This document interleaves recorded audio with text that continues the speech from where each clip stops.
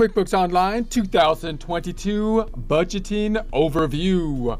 Get ready because it's go time with QuickBooks Online 2022. Here we are in our Get Great Guitars practice file. We set up with a 30-day free trial. Holding down control, scrolling up a bit to get to the 125%. Currently in the home page, otherwise known as the Get Things Done page in the business view as compared to the accounting view. If you want to change to the accounting view, you can do by going to the cog up top, switch to the accounting view down below. We're going to be changing back and forth between the two views, either here or by jumping over to the sample company file currently in the accounting view. Back to Get Great Guitars, we're going to open up a couple tabs to put reports in by right-clicking on the tab up top and duplicating that tab. Back to the tab to the left, right-clicking again, duplicating again. As that is thinking, let's jump over to the sample company file just to look at where the reports are located in the accounting view, which of course is in the reports on the left-hand side. Jumping back on over to the business view in the Get Great Guitars, we're going to see the reports in the second tab. The business overview is where we want to be at this point. We're going into the reports on the right. I'm going to close up the hamburger, open up our favorite two, that being the balance sheet and of course the income statement, or P&L. Let's do the range change up top.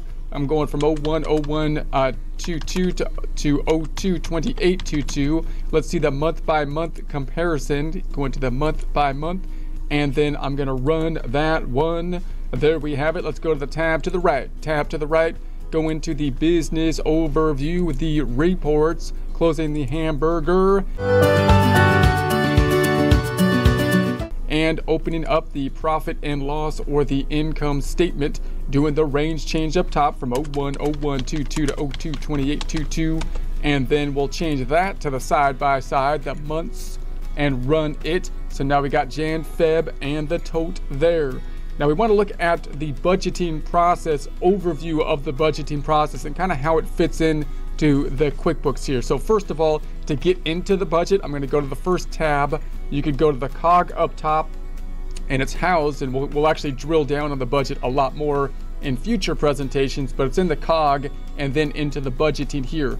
Note where it is not. It's not under the new tab or on the side panel, these being the areas where you do your normal accounting stuff. So when I think about my normal accounting, day-to-day financial transactions, those things which create the financial statements and result of the balance sheet and the income statement, I go into this item and I enter these forms down below typically, or I go into the related area on the left-hand side. Normally, the cog up top is where we're going to put things like the settings, the kind of settings that we're going to put in place, and also those things that are going to be the underlying foundation on which we're going to put everything else, the actual transactions, lying them on top of the foundation to create the financial statements, foundational things like the lists, which include the chart of accounts and the product and item lists, for example.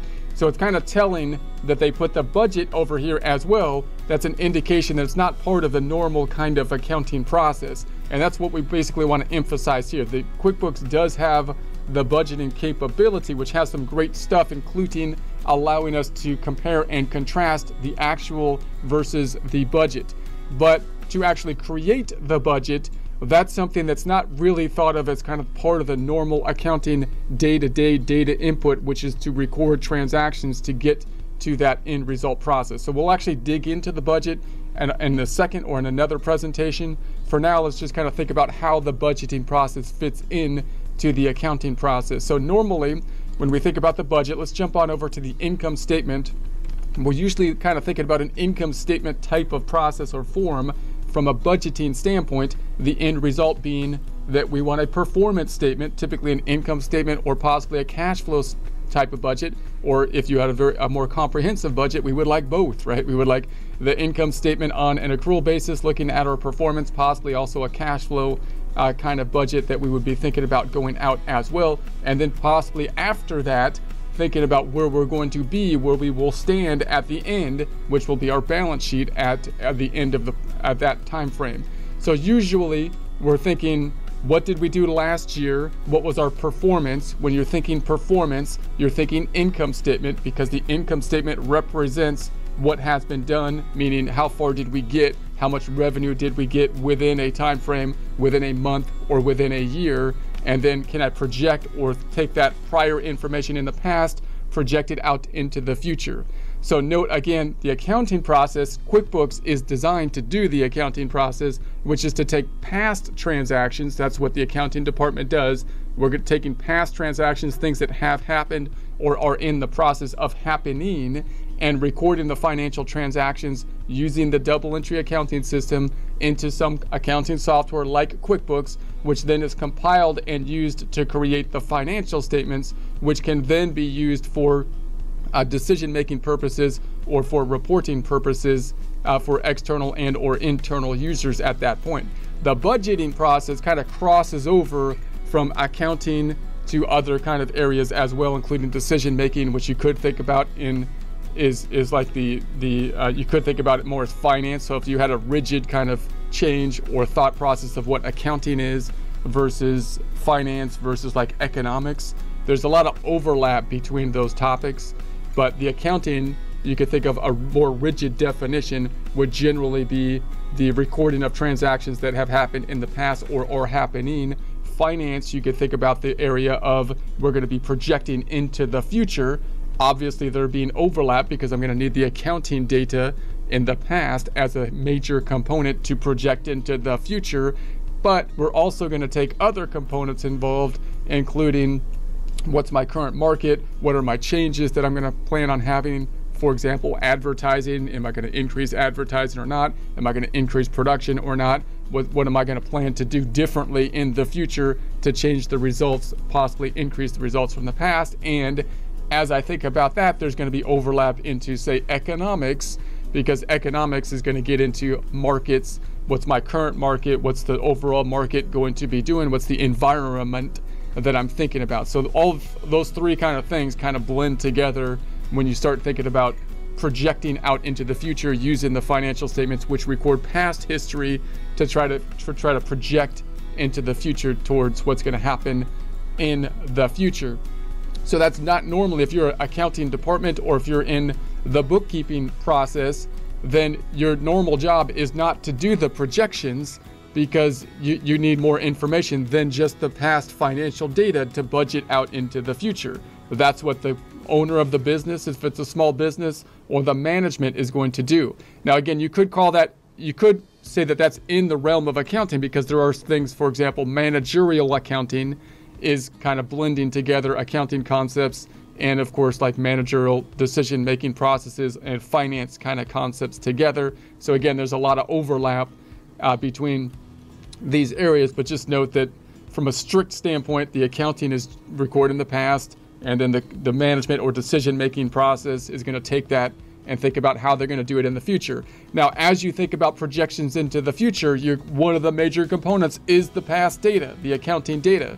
So as an accountant who knows how the accounting data is formatted, that's obviously very useful. I know if you know what an income statement is, what a balance sheet is, how they work, how they're put together, and basically what goes into them, that's going to be helpful when you're kind of projecting out and what's going to happen into the future as future or projected future financial transactions will take place. What's going to happen then to the financial statements? Where will we be in terms of our financial statements in the future? That will clearly be important. And then, but it's only one component. The past data is only one component. And then we take into account the other data and put it into place. So we can't just make the budget from the past data. We could basically make a very basic budget from past data. We could say, here's the past data. I'm going to take last year's numbers, for example, and just simply divide it by 12 and say that's going to be my monthly budget going forward. And we could take that information. But to make a more complex budget, you'd want to be thinking about other factors that would be involved. So typically from a QuickBooks standpoint, then what we might do with the budgeting process is take possibly last year's numbers, export them to Excel, and then actually work the budget in Excel. And so we would work the budget in Excel, taking into consideration starting point, last year's numbers, what did we make monthly last year, and then think about differences in the current year that we're going to change and basically make changes that we think are going to be impacted based on what we're going to do in the current year and the economic conditions. Once we have the budget, then it would be nice to take that completed budget and put it back into QuickBooks. That's where the data input or the software comes into play again, because once you get it back into QuickBooks, QuickBooks can then run nice reports as time passes. So what you want to do as time passes with the budgets is to look at what actually happened versus what you budgeted to happen and have the difference between the two be calculated. That's what QuickBooks will do well. QuickBooks, once you have the data in the system, will allow you to do those side-by-side comparisons and budgeted side-by-side comparisons. So that's what we'll do in future presentations. We're focusing on the income statement. Remember, if you got into a more complex budgeting process, then you would be thinking about the income statement and possibly going into your production process and so forth, and then thinking about where you would be at the end of that point, which means you would then take your income statement and create the budgeted balance sheet at the end of the income statement process, and then you might do a cash flow budget as well. But the starting point on the budget, and the thing that QuickBooks does quite well, is the performance budget here in terms of reports will be the budgeted income statement. So in future presentations, that's what we'll do. We'll export the income statement to Excel. We won't go into too much detail on how to make budgets in Excel. That's a whole topic in and of itself.